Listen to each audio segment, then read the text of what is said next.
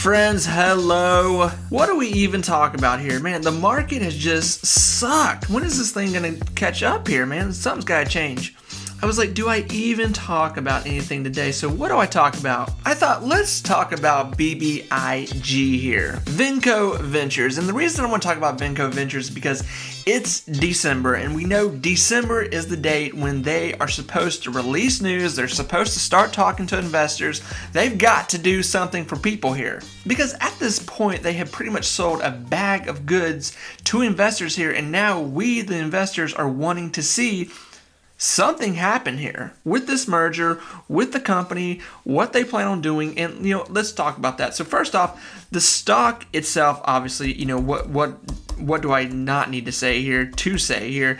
It's not been doing good. And the last time I talked about this, I said, look, listen, you're probably gonna hate what I have to say here because back in September, I was very bullish on this stock because I was believing what the company was telling us what they were going to be doing, but they kept pushing this merger back. They kept pushing back what they were going to do, and now investors are paying for that situation. Now we're seeing that this has turned into a $3 stock, and obviously at this point we were hoping to be sitting at a $5 to $7 mark bid price minimum, but you know what? That is not the case at all. When making last time I talked about this, I said this is probably going to continue to plummet until we can get into December here, and we're going to be holding on to every dollar we can here going into December, waiting for this company to talk about what's going to be happening next and if this merger is actually going to take place.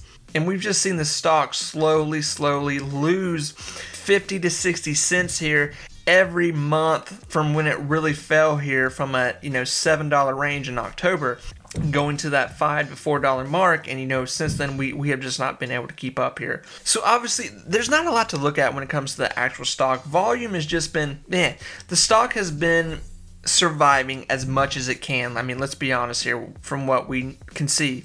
The biggest thing right now, this company has to move forward. It has to show investors some good positive news with the merger, the next quarterlies that will be coming out, and that we know that this company, Bbig here, reported back in August of 65.5 million outstanding shares, and now it's 107 million outstanding shares as of September 30th. So quite a big jump there. So friends, here's what I'm going to say at the end of this. I've made so many videos about this company, breaking it down, going into the whole LumaFit situation, what they plan on doing here in the future, all that stuff.